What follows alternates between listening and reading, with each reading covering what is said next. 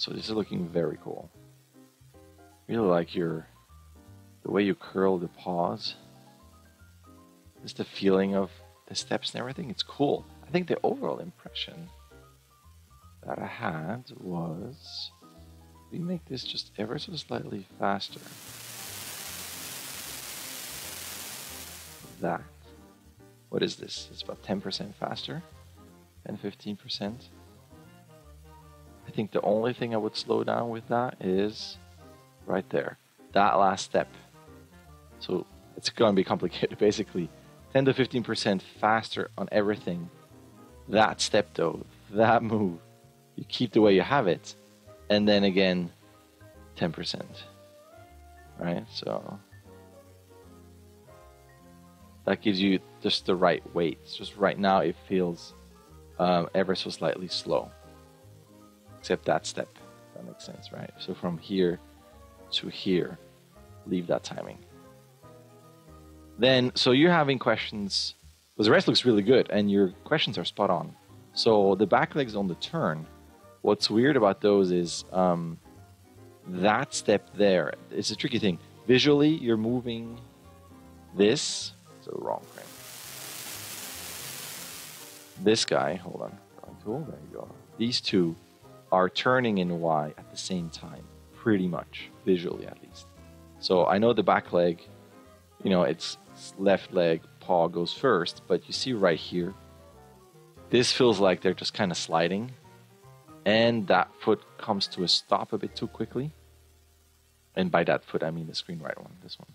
So what I would do is, you do all this, it's all correct. Then on that step, try to make that step this way, lead more, delay the hips, which will help you delay the turn on the other leg.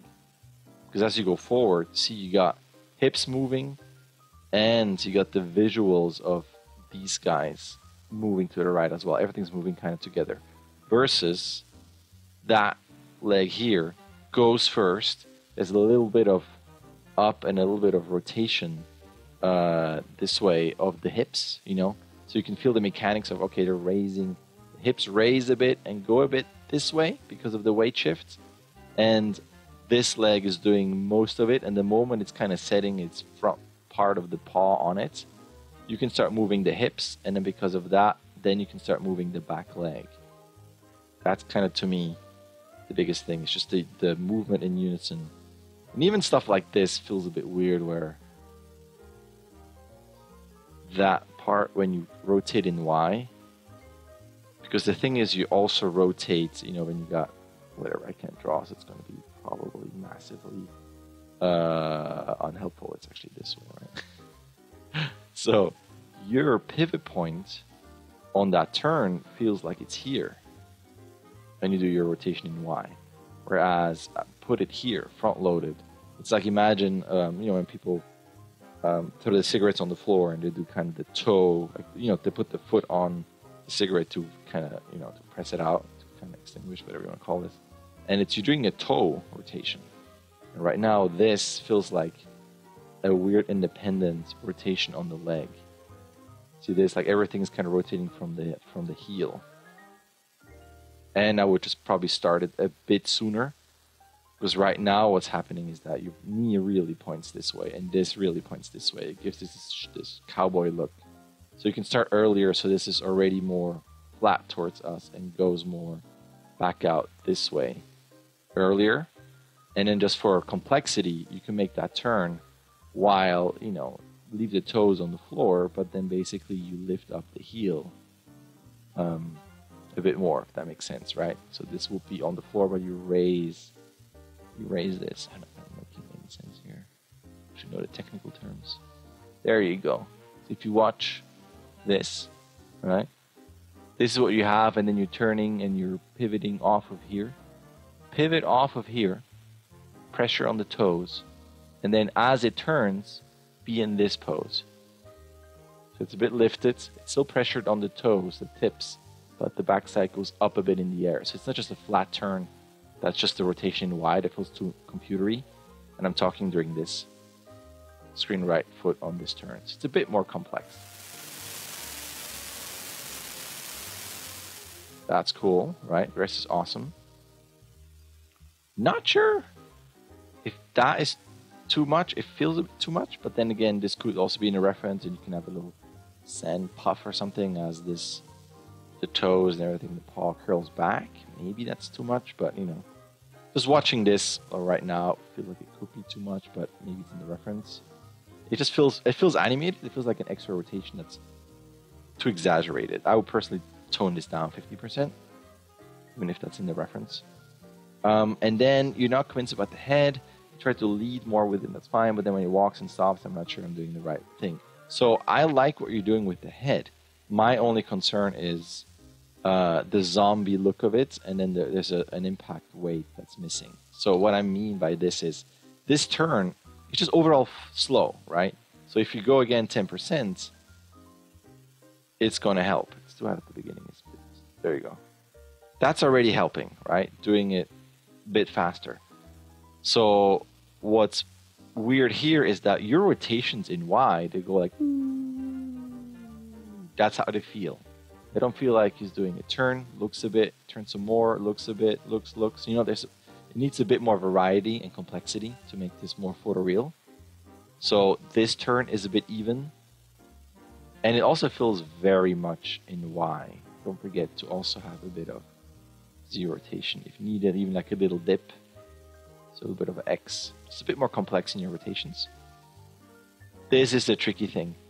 Now, you know, you don't see pupils, but even with darts and things and, you know, ear flutters, this feels very, very slow and mechanical. So this would be one of those where it kind of looks, you know, could be kind of looks, wait a bit, look a bit more, wait a bit. And then on the turn like this, to not make this feel so detached, like I get your feeling of detaching and feeling too detached. What's going to help is rotating the head. So eye line goes into this.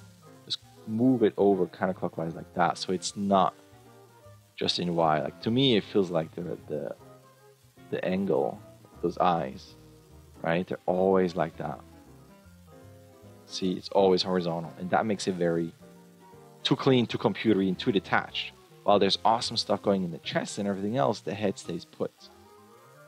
So even on something like this, when you have big steps and the scapulas move up and down, I'm looking at the nose. If I distract the nose, it feels so straight on. I see a little bit dip here, but imagine doing a step like that. You have a slight dip in X down with a little bit of rotation in Z. Just something more complex. So the irregularities and the rotations through here is going to help that turn. And that's cool. Even here, when you go here to that, it feels your downward rotation feels also very even. You can have like an ever so slight dip like this. This could be a curve. Or just a little bit, suddenly it dips down a bit faster, or rotates down a bit faster, right? Through this section. Especially through here. This feels like it's an IK head going down, so you need a bit more rotations and more NZ and a bit of it downwards. And then the other thing is, boom, on this, I know they're very graceful and very subtle cats if they want to, and they can, but just to pump it up a bit, on that impact here, right through there, you want a bit of a sharper down in X so that the nose would be here, and maybe again, a little bit of a side, or maybe even in Y a bit, like little just complexities of in all three axes on that impact. So it feels a bit more pow. And right now this feels soft, taking out the weight. You know, just on impact here, you can have a bit of a almost 2-frame, like a 3-frame sharp dip. Like imagine the rotation down, like you're rotating down and over 3 frames, right? Just go much faster, and then you continue this, right? So you will feel that little impact through here because it suddenly accelerates, but you wouldn't actually, that's not true, you wouldn't stop here, you would go more like that. It's a sudden drop, but then the recovery is slow, which gives what you have here this majestic feel and this nice controlled look of that, right? Also, what's going to help you a bit selling the impact is going to be later on. Like as you go like this, close the mouth 50% more, boom, and on that impact, open that mouth. Same thing here with 2 or 3 frames.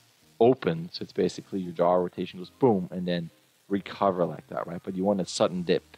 And the thing is, what's going to help sell realism in this is, like, like if it's people usually do big. If it's big, it has to move slower. So yes and no.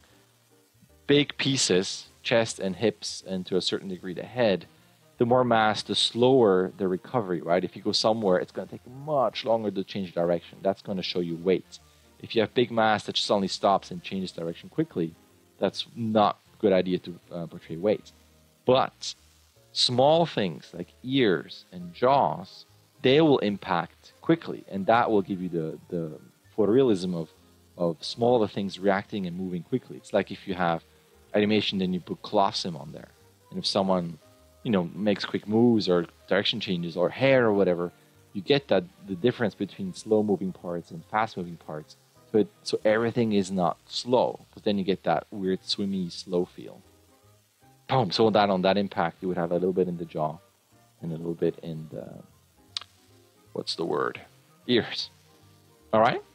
That's it. That's it for me. Great job, though. It's a great update. I haven't seen this for a while, so I'm just calling this an update. Looks great. Alrighty. Thank you. All right. There's an email. You can sign up. You can start whenever you want. You can submit whenever you want. You get 16 submissions. Either way, a like and subscribe would be awesome. All right. Thank you.